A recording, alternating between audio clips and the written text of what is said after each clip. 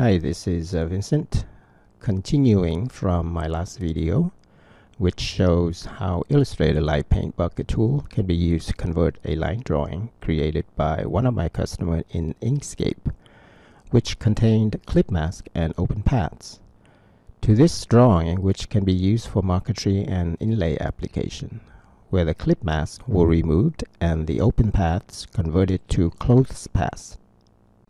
In this video, we will round the sharp corners in the design and then create the toolpaths for cutting with a laser. We will also create a pocket and the toolpaths to carve out a wooden block for the bird to fit in. As you already know, wood veneers and shell veneers can have widely variation in colors and textures. By taking advantage of these characteristics, we can create beautiful marquetry and inlaid artworks that will surpass artworks made using the traditional methods. But to achieve this, we need to scan each sheet of our veneers into JPEG images, as shown here, and use them to paint the design. Because each sheet of veneer is unique in color, texture, and grain pattern, therefore, each sheet must individually be scanned. I have many natural wood veneers, all sorted and stored in these moisture-proof containers, all labeled and scanned into JPEG images. You can see most of these in the standard material database that come with ImagePaint. Those veneer images can be seen in the laser panel or the G-code panel. We can use these wood veneers to paint the bird before cutting the veneers. In the later video, I will show you how to create your own material database with your own veneer images that you can use in your inlay projects. The next thing we need to do is to round the sharp corners to the laser curve. You probably are thinking, since the laser beam is so small, why do we need to round the sharp corners? Sure, it is small, but not small enough to ignore. And yes, we can get away without rounding the sharp corners for this design, but in order to achieve the best possible fit, we should do it. But before that, let's open the Verify panel. Check for any tiny paths that may have been created by various Illustrator tools that we used before getting to this point.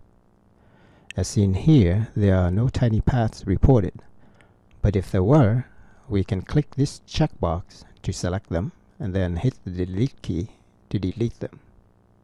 Once the design is clean, we can round the sharp corners. By selecting these paths, any sharp corners in the design will be rounded to this laser curve value.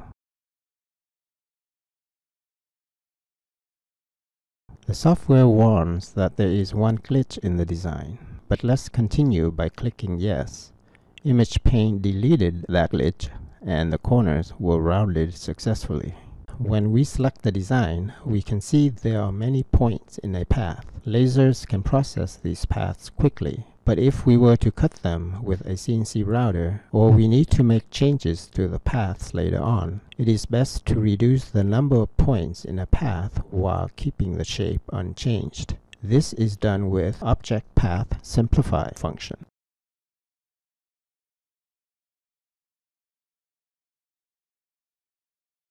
Set Simplify Curve value to a maximum will prevent the shape from being oversimplified. This is the number of points in the original design, and this is how many points after the paths are simplified. Here I'm trimming the background and resize the artboard to match the size of the design.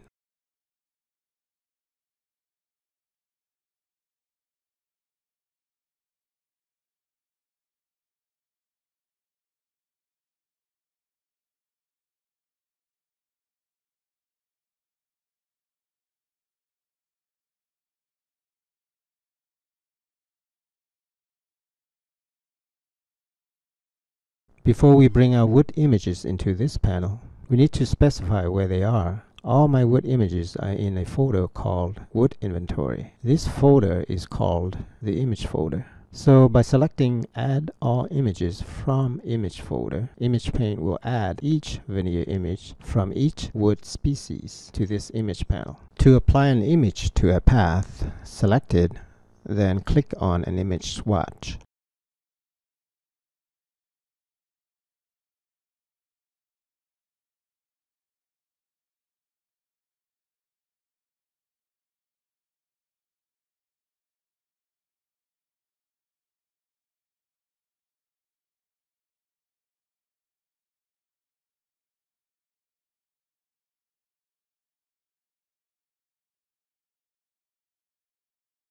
Let's find a photograph of this bird and use it as a reference.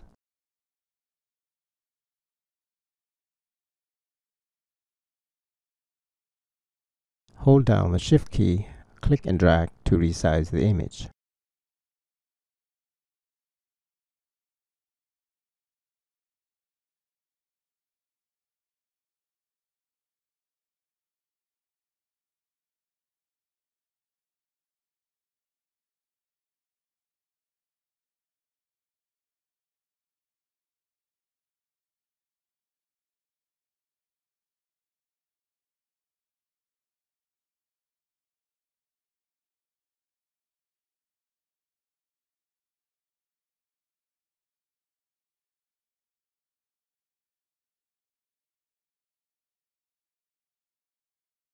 When moving the clipper paths, it's always a good idea to turn off the bounding box to prevent accidental resizing of the clipper paths.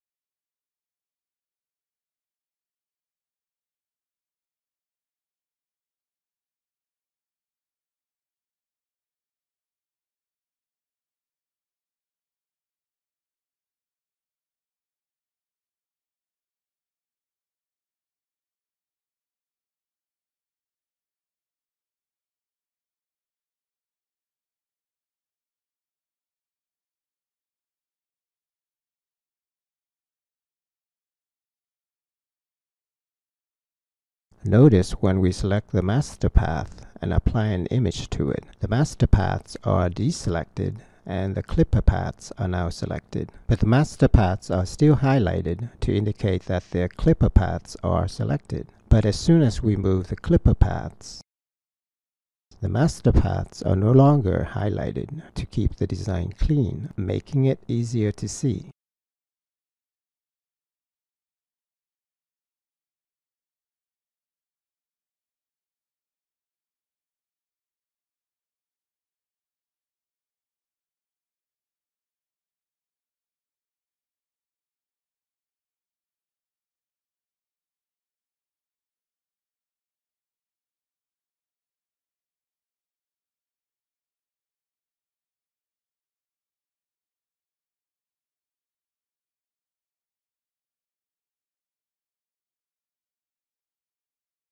Using Image Finder, we can split this piece into two pieces. When working with paths that already have images applied, we have to use Image Finder, which is included in ImagePaint. We cannot use Illustrator Pathfinder tool to do it. There is no function Pathfinder can do that Image Finder cannot do.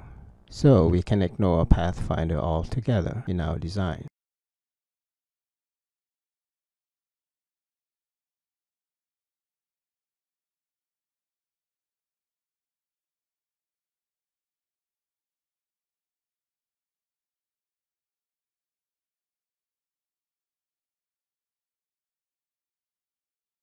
That is the Image Picker tool, which comes with ImagePaint. It works like this eyedropper tool, but instead of sampling regular color, it samples an image. In this case, it is very useful since we want to use the same wood veneer as this path.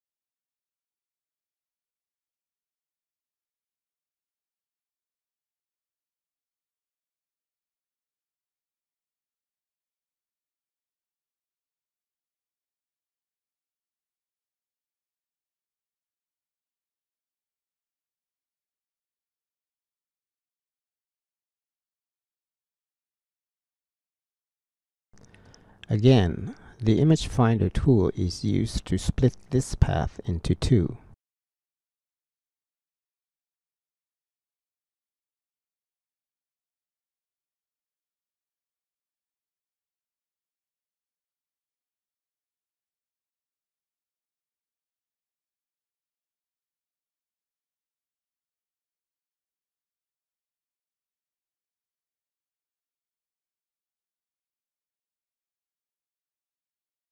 Notice the software also split the corresponding clipper path into two. In fact, every function in the Image Finder tool will modify both the master paths and the clipper paths. Without Image Finder, we have to remove the image from each path first before using Illustrator Pathfinder tool, and then reapply the images after a Pathfinder operation. The bird's tail consists of three shapes, but since I chose a good location on the clipper image, I can merge them together into one piece. Sometimes the merge function produces extra paths, so we just delete the extra paths, delete the corresponding clipper paths, and then reapply the image to the master path.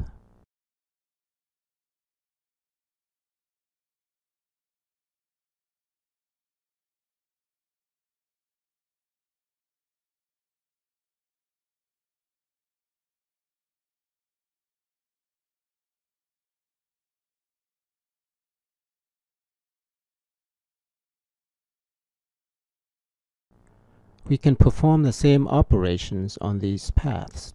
As a result, we end up with less pieces to cut, and the design looks better too.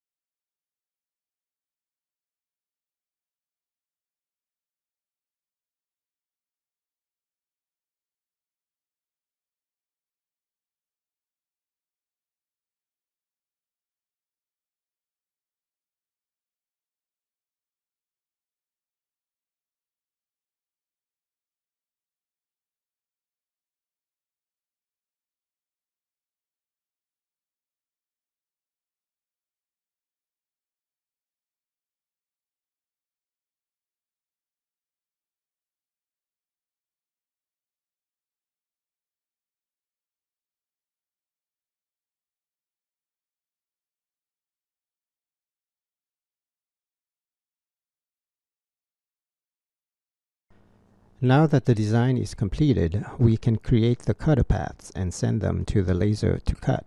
But first, we need to create another artboard with its size matching the laser bed. When creating this artboard, make sure that the left side of the artboard is a little to the right of the design, so that the clipper image does not overlap the artboard. When resizing this artboard, select this corner to lock it at that location. To create the cutter paths for the laser, select a master path that has the image of the veneer we want to cut. Be sure the job is set to profiling. Specify the XY origin of your laser here. For most CO2 laser, the curve width is around 0.003 inches.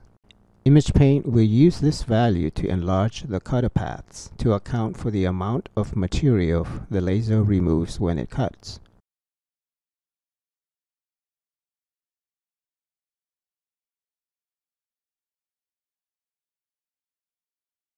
Yes, artboard 1 is not the laser bed. Let's select artboard 7.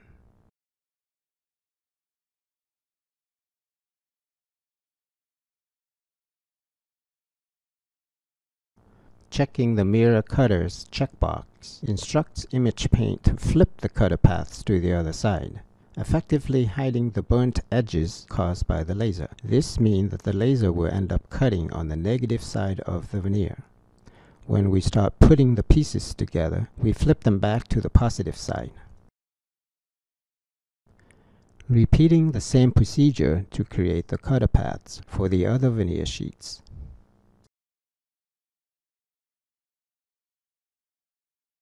Once we are done with creating the cutter paths for all veneer sheets, we are ready to send them to the laser for cutting. Notice when we select a master path, the corresponding clipper paths, clipper images, cutter paths, and the cutter image become visible. To prevent the laser from seeing the cutter image, we can hide it with this button. If you have an epilogue laser, you can print the cutter paths directly to it, as seen here.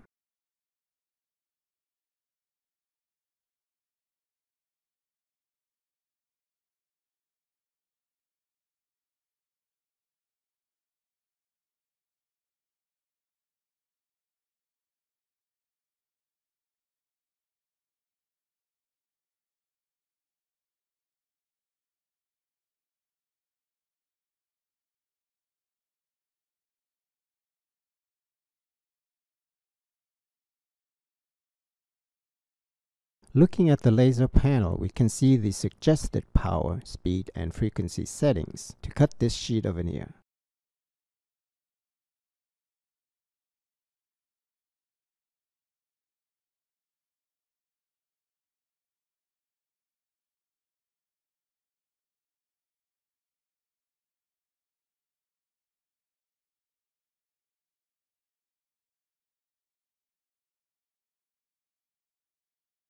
I'm repeating the same procedure to send the cutters to the laser. We all know that each species of veneer requires different laser power and speed setting. Sure, you can be lazy and set the power to high in order to cut through all types of veneers. But that will make the final size of the cut smaller than intended. That is why on the laser panel, each species has its own set of laser power and speed required to just cut through the material. It is important to note that the speed and power settings are for a 35-watt laser. If your laser wattage rating is different, you need to consult the tutorial document available on my website, which shows you how to quickly convert those power speed settings appropriate for your laser. Of course, these settings can be changed further to compensate for the aging effect of the laser tube. Information on how to do that is also in the tutorial document I mentioned earlier. Since not all lasers support printing from within Illustrator, you can export the cutter paths to either SVG or DXF file and use it in your laser software.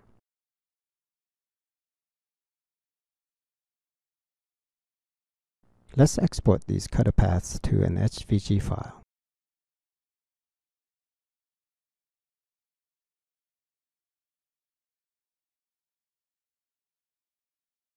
We click here to open the folder that has the SVG file we just created.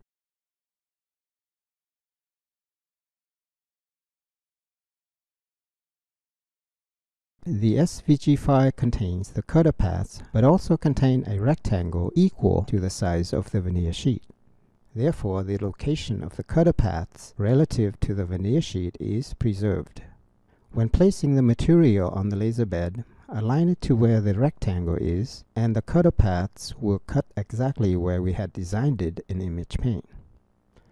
And since all the paths are grouped, make sure we ungroup them first, and then delete the rectangle before sending the cutter paths to the laser. It's time to create the pocket for the pieces to fit in.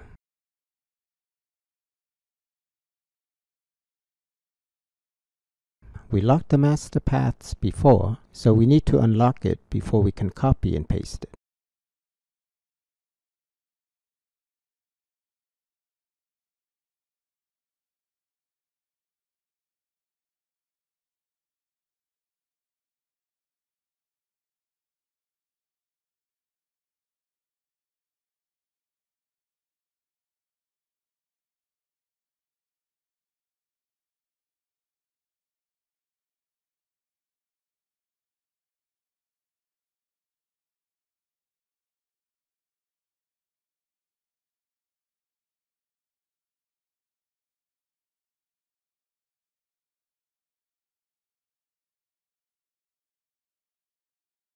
To remove the image, we use Release Clipping Mask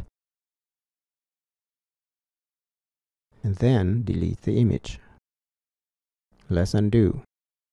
An easier way to do this is to click this button on the image panel. To get the background by itself, use Release Clipping Mask.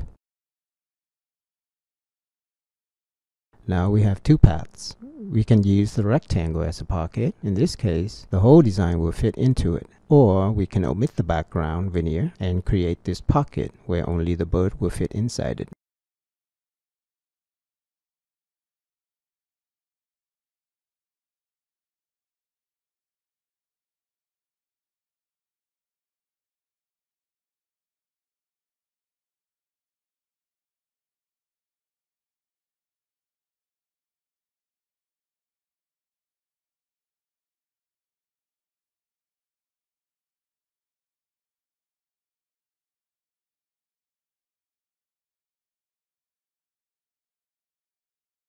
To create a pocket, select Pocketing. Set the laser curve value to -0.003 inches. This will produce a cutter path that is that much smaller in order to compensate for the extra material the laser will remove. Now click this button to start. Artboard 7 now contains the cutter paths for the pocket. If we zoom in, there is a solid rectangle inside 4 unfilled rectangles. The outermost rectangle is the guide path that represents Artboard 10, to be used for material alignment only and will not be sent to the laser, so we don't need to delete it. The solid blue rectangle is seen by the laser as a raster path. That is, it will move the laser back and forth to carve out the pocket. This back and forth movements of the laser will cause the left and right side of the rectangle to burn more than the top and the bottom sides. So the final size of the pocket will be slightly longer than it should be. This is why ImagePaint created 3 more outer cutter paths to mask out that rastering issue, so that in the end, the result is more accurate than if only a raster path is used. The power, speed, and frequency settings for the pockets depends on your laser. The depth of the pocket should be equal to or a few thousandths of an inch deeper than the thickness of the veneer. Again, you can export the cutter paths to an SVG or DXF file if your laser does not print directly from inside Illustrator.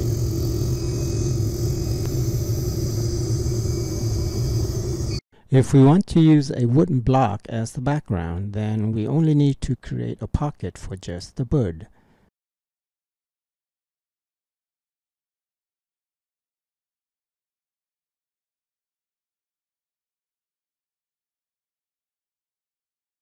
Again, the 3 cutter paths are also present in this pocket. There is an option that tells the software to omit these 3 extra cutter paths and create just the solid raster path. Let's delete these.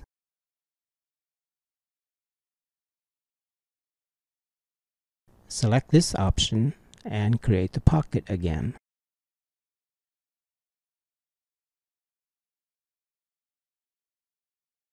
This time the 3 cutter paths have been removed and the solid path is now larger than before to compensate for the omitted cutter paths. Some users prefer to create the pocket with a CNC router. In the later video, I will cover everything you need to know how to cut the veneers and create the pocket using a CNC router. Now, after all the veneers are cut, the images that represent them are no longer valid. We need to update those images to contain the cutout area so that when we reuse those veneers for another project, or even the same project, we know where the cutout areas are and be able to avoid them. The procedure is very simple. Select a master path to reveal the cutter image.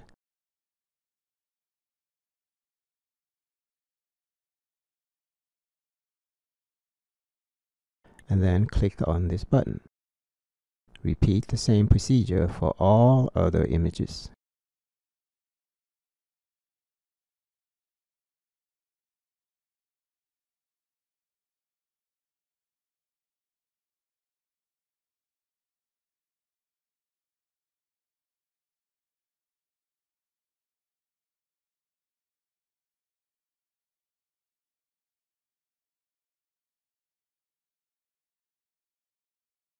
The original images are still the same and will not be replaced until we save the document and reopen it. The updated images are temporarily stored in this folder.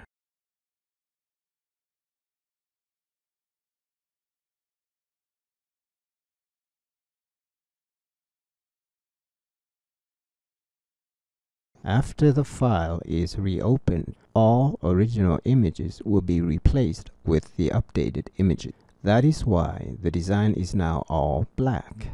I forgot to create the cutter paths for these shapes.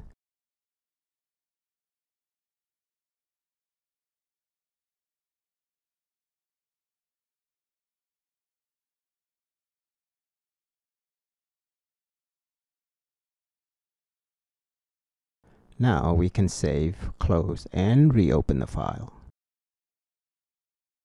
Assume that we want to cut another bird. Just move the clipper paths to an unused area on the clipper image. The older cutter paths and images will need to be deleted, and the new cutter paths need to be recreated.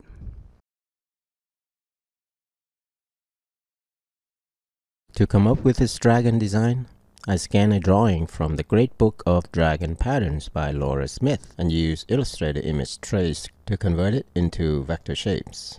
What you see here have not been cut yet. Maybe in the near future I will have a video showing exactly how I end up with these images, including detailed instruction on how to use ImagePaint to create G-code files for cutting with a CNC router. Until next time, thanks for watching.